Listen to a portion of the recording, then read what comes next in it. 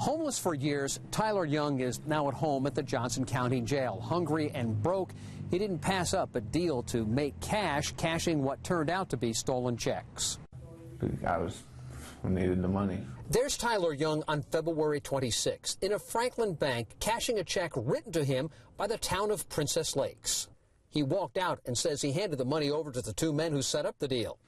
Young explained how the pair approached him outside an Indianapolis shelter and made him an offer he admits sounded fishy. That I was hungry and my fiance and I hadn't eaten in a couple of days, so he said that he approached me, said, hey, if you can cash these checks, I'll give you a couple $100, and a couple $100 sounded nice, so that's what I did. Young was arrested later that day after trying to cash another check at a Trafalgar bank.